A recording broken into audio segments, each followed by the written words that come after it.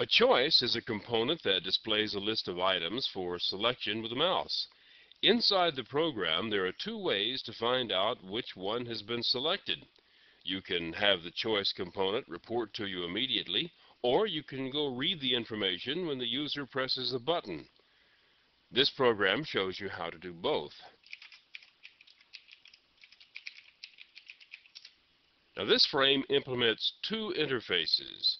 The action listener we know about, it's the one that's necessary to receive events from a button. The item listener is required for an object to be notified when a new selection has been made in a choice component. Here we declare a reference to two labels. One label will display the text of each item as it's selected, and the other will display the text after it's been extracted from the component. The reference to the choice object is here so we can get the information from it in another method. This is the construction of the panel that's going to hold the components. The first component in the panel is a label named Select Label. It will display the text of each selection as it is made from the choice pull-down list. Here the new choice object is constructed, and its add item method is called once for each text string to be used in the selection. The choice component is then added to the panel the same as any other component.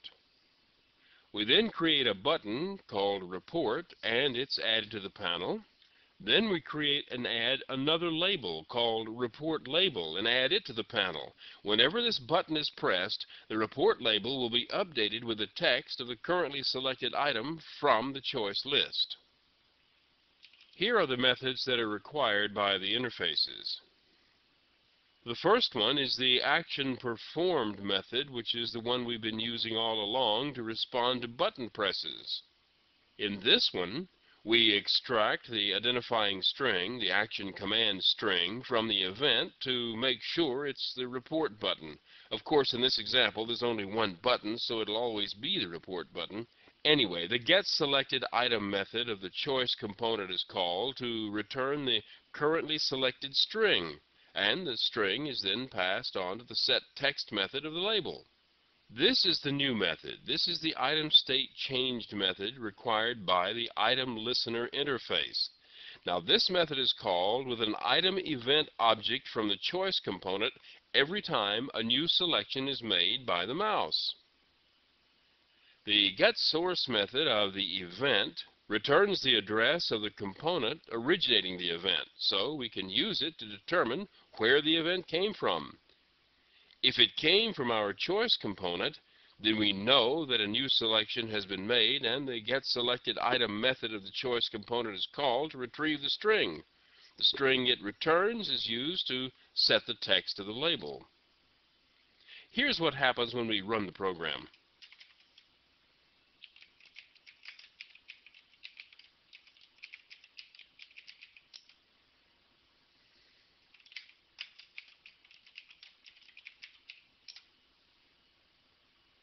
The choice component manages a pull-down window and works like this. Note that the moment a selection is made, the item state changed method is called and the label is updated immediately.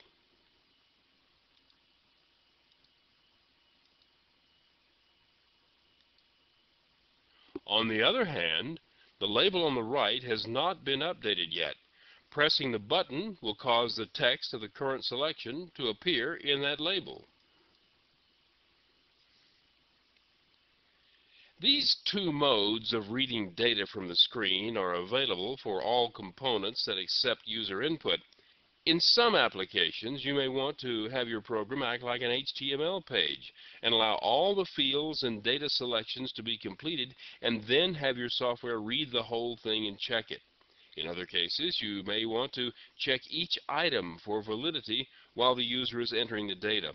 I find that I tend to do a little bit of both. For example, if the user is entering dates or something, you can check for a valid format as it's being entered, and then, when the OK button is finally pressed, you can check to see the dates or whatever the data is are in the correct order or within the range you need or as compared to one another. Where you check it depends on what you are trying to check.